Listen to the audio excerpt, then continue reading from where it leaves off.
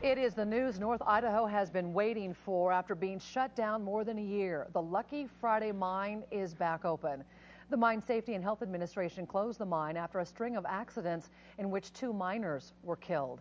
KXLY4's Ian Cull is here with what was done to get it back open and what this means for the workers. Ian? And Nadine, it means 300 workers were hired, and 90% of those are people who were hired back. Now, the mine officially opened on Valentine's Day. It was a gift for the town of Mullen, Idaho, and the Silver Valley after what was a quiet year.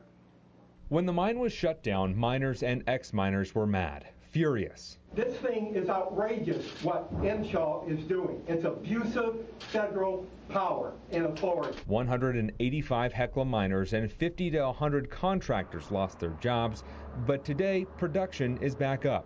We believe the mine is in better condition today than any time in its history. Hecla CEO Philip Baker made the formal announcement this afternoon.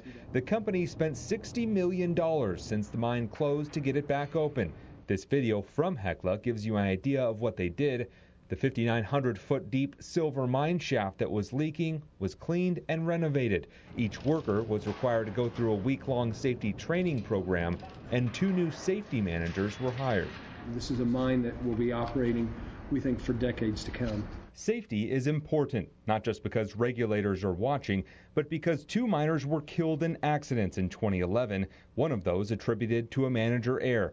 But through all the money spent, the changes made and the workers hired, the company says still they wouldn't have done anything differently. There's nothing that we've done in 2011 that I would, with the foresight that we had at the time, have done any differently.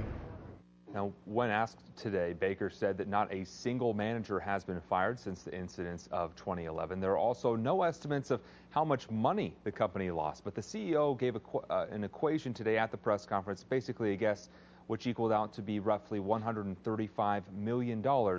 That press conference is now on our website, KXLY.com. Ian Cull, KXLY4 HG News.